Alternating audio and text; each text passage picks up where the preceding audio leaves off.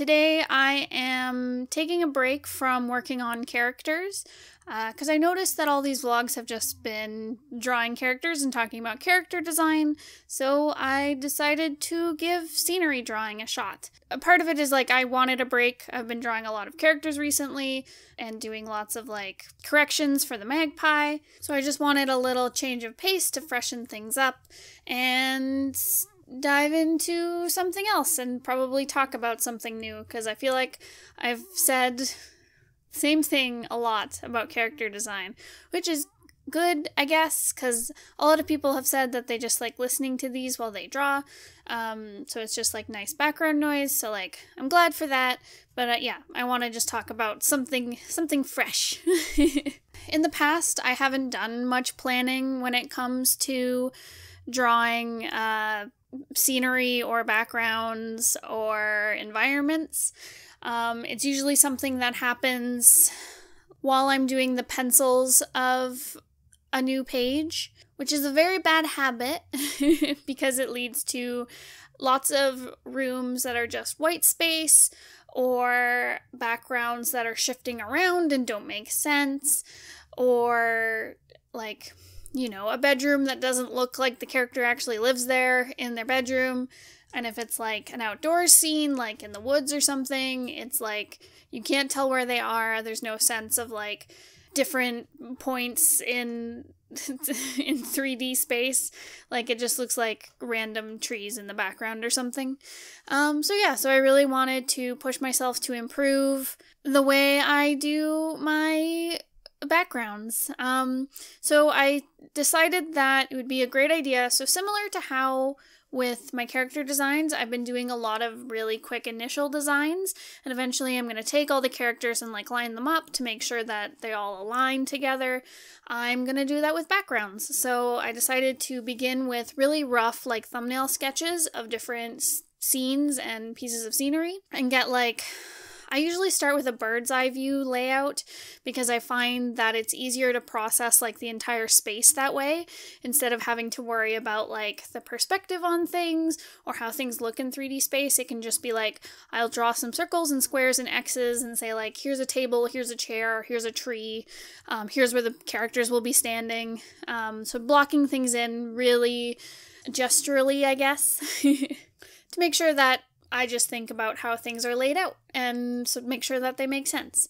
It's very helpful. It's also a tool that I've heard many times that will help when you're learning perspective. So basically you can draw you can do what I'm doing and do a little thumbnail sketch of how you want the room to look, and then you can take it in Photoshop or Clip Studio or whatever art software you're using, and you can skew it so that it is in perspective.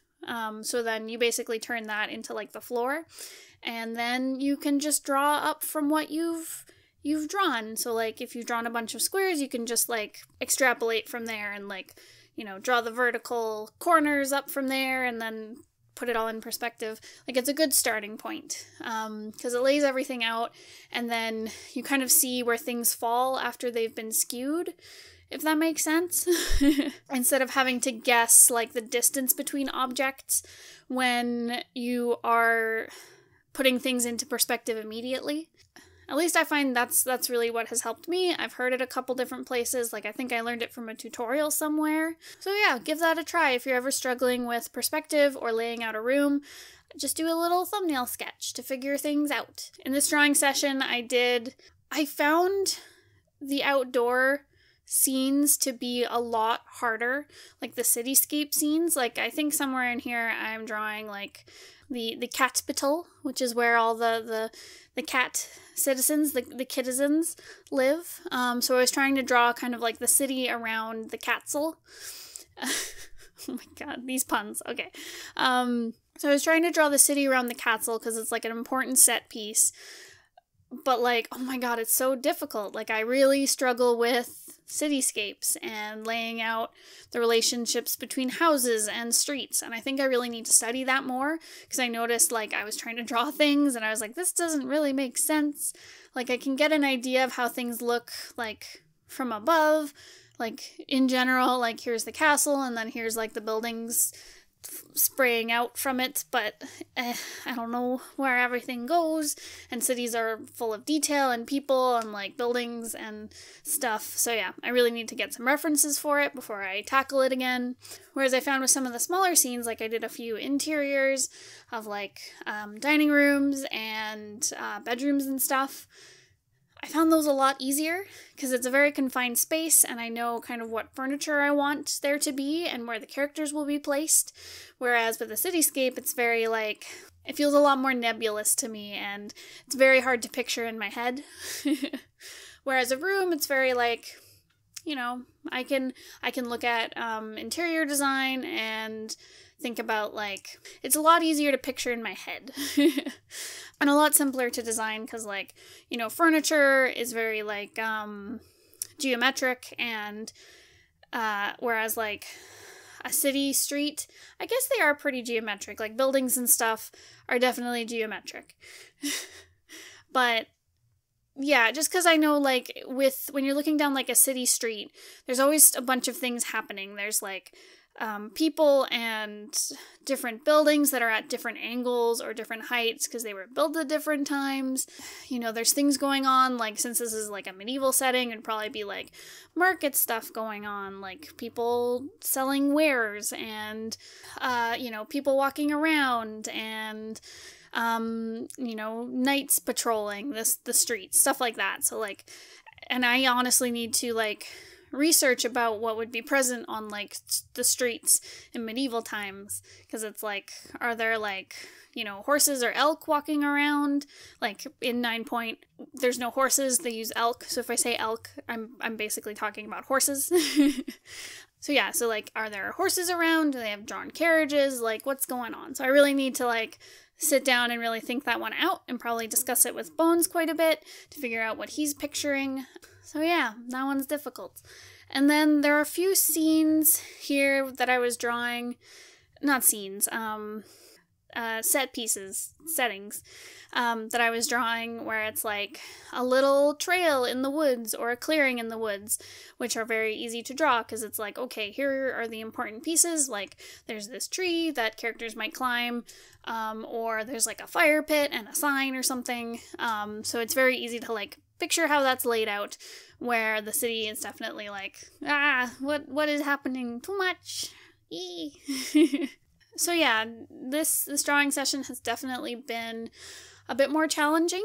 I did run through a whole bunch of thumbnails of different scenes. I keep saying scenes, of different settings. I did a lot of little quick sketches. Again, I want to see them all side by side later so I can really figure out like, is this how I want this to look? If it's in like, if it's 2 rooms in the same location, so like 2 rooms in a house or 2 rooms in the castle, like do they look cohesive? Does it make sense that this room would be here? And where does this room go? Setting, there's a lot to think about. I definitely take it for granted when I am just drawing it on the fly, like I usually do, where it's like, well, we need to have a scene happen in a bedroom, so I'll draw a bedroom. Like, I definitely take for granted, like, the position of rooms in houses, and it's like, okay, if there's a window here, that means that this is like an outward-facing wall, and then if you have a room beside it that the characters go into, like, where's the outward facing wall there, or is it facing like inside the house? Like there's lots of stuff that you have to think about. I find it sometimes helpful when I'm say drawing like a house the characters live in where they will be in multiple different rooms. It's really important to do like a really quick outline of what the house looks like, to just say like, okay, this is where this room is, this is where the windows are and the doors, this is this room, blah blah blah, just so that I don't create impossible space, though I'm sure I have in the past. And I'm really nervous to do that for the 9 Point castle because it's a really big space, and I'm sure I won't have to do the layout for the entire thing. However, it would be a really good idea to mock up just the important rooms and general layouts, even if it's just like, here is the wing where the knights hang out. This is the wing where the royal family hangs out. This is the... I don't know. Here are hallways. Here's where these rooms connect. And I guess I just have to watch out for, like, what important stuff appears in the script. Like, I think in the script currently there's like a dining room setting and a few bedroom settings and some hallway settings in the castle, possibly. So, yeah, I need to definitely mock those up and figure out where they are in relationship to each other. The thing is with the castle, it's like, it's at least 9 stories tall, and it's probably way more. 9 stories tall. It's way more than that, probably. But basically, the knights that live there, there's 9 different points that the knights can have, and they go according with, like, the fur color types of different pointed cats, but each of them have a courtyard in the castle, and I've already designed a couple of the courtyards, and they're all kind of, like, stacked, like they're vertical, they're not, like, all on the same level. So, like, it's just, the castle is basically a big tower. I hope I'm describing this okay, because I don't have any drawings of it here in this video. But it's basically a big tower, and, like, as you go up, you go to different, like, I guess wings that the different knights live in. And so, like, each of them gets their own courtyard, and then somewhere up top maybe is like where the royal family hangs out, and then there must be a place for like where the court takes place, and like, do nobles live there? I gotta figure this out. See, there's like a lot that goes into it, and I really have to think about where it all happens. Like, even just like a really general sketch of like, okay, here's the royal family, here's the different knights, blah de blah. It's really good to get that down so that I don't confuse myself later, because I'm sure I will. That reminds me, I should probably confer with Bones to make sure that I'm not mismatching things so that his script doesn't make sense later. That's the thing, plan as much as you can when you are doing the prep work for your comic, because it'll save you a lot of hassle later. Because if you basically draw yourself into a corner where you're like, oh shoot, I drew the castle so that it doesn't have a rooftop garden, but I want my final scene to happen at a rooftop garden. Like, you're screwed. I'm also really excited to have lots of stuff prepped for 9 Point. Like, I'm excited to have the characters have very different, like, settings that are all their own. Like, say, so there's Penny and Marble. So Marble's the main character, Penny's his mom. They live in, like, a little treehouse together. It's like, I want them to be cute and have, like, this little space that they've created together. Where, like, Marble will have his bedroom, and I want it to be styled in a way that he would style it. And I want Penny to style her bedroom in a way that she would style it. And, like, I'm not even sure if all these locations are going to be shown, but I think it's really important to understand, like, why does this character decorate their space this way? Because, like, if I look at, say, like, the castle, it'll be very, like, traditional. Like, I'm sure the royal family and the knights have some say on, like, the decor, but it's a lot of, like, you know, old heirlooms and traditions that have been passed down, and, like, you know, the different emblems of the knights are gonna be everywhere, and, like, the royal family's emblem will be everywhere. And it'll all be very, like, majestic and beautiful. And then there's, like, you know, the little house that Penny and Marble live in, where they have a lot of sway over what goes in there. You know, is Marble's room messy? Does he keep it clean? What does he decorate with? Does he decorate at all? Because that can say a lot about your character. If they have, you know, if they collect stuffed animals, that says something about them. If they decide to have, like, a really tidy, stylish home, like, that says something, doesn't it? So I'm really excited to, like, actually put that into my settings and locations. And yeah, basically plan everything and have a good time. I hope. But yeah, it's definitely very... This exercise of doing, like, a whole bunch of thumbnails of different locations, it's been really nice to, like, start seeing things in a really concrete way. Because I've imagined a lot of these settings, like, kind of in the peripheral of, like, the action of the script, if that makes sense. Where it's like, I kind of have a feel of what they look like from reading the script, but I haven't like drawn anything really concretely. They're just kind of like smudges of color and like feeling. And now I have to put them down on paper. So it's very interesting to see them all kind of like side by side and see like, okay, so my mind is picturing this and making sure everything like makes sense as to where it's placed. And again, making sure that all these locations don't look exactly the same and that they're suitable to the character and the place. And yeah, ugh, so much to think about, but very cool, very interesting. So I did notice when I was drawing these that there's a lot of things that need to be reworked in my head. Like I said, definitely with the cityscape, a whole bunch of stuff needs to be reworked and thought about a lot more deeply than I had originally. But things like some of the bedrooms, it's like, okay, maybe I need to reconsider how this is laid out to make sure that it, I don't know, to make sure that it suits what happens in the scene. Because if, say, like, a character enters the room and then they need to go, like, sit here or move here, it's like, are they able to? Will it look weird? Will it go against what the script says? And, yeah. So it's very cool to see all that, and so I can start reworking things and reconsidering things. And, yeah. It's definitely important to put your thoughts down onto paper. I think I said this before about character design, but basically everything looks cooler in your head. And some things you'll think work really well will not when you actually put them down on paper. You'll realize like, oh, this doesn't make sense at all.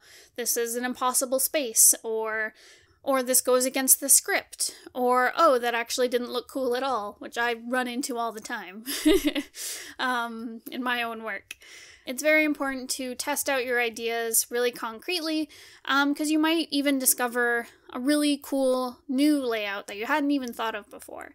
It's also really helpful, well, obviously it's really helpful when you're working with a partner or other collaborators, so you can show them, like, this is what I'm picturing. Like when I'm talking to Bones, it's like, does this align with what you were planning for this setting or this character? So he's always super helpful with making sure things are aligned to his vision and the script. Yeah.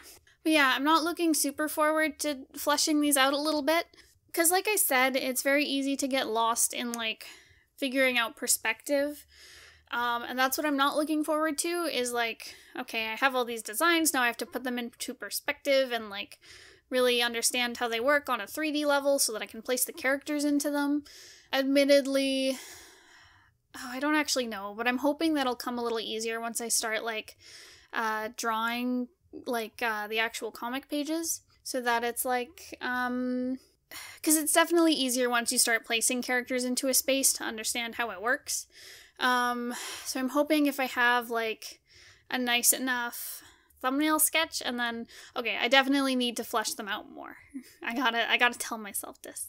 Yeah, so I need to flesh them out more. I need to check how they work in perspective, and then start placing characters in it before I start drawing the comic pages, so that I'm not discovering problems right before things need to go out, you know, before the final pages are being made.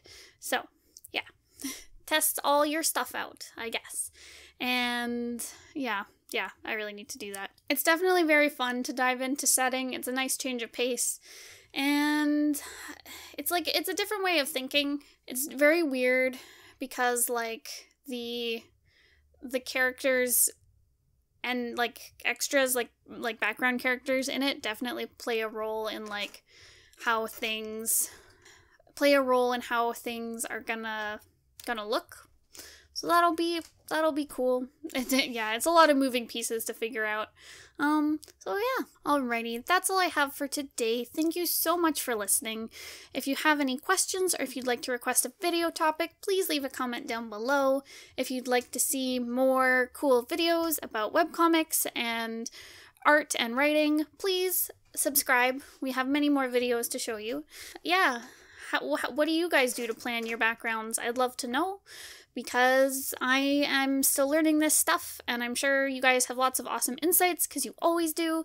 So yeah, let me know your process. So thanks again for watching. I'll see you guys next time. Goodbye!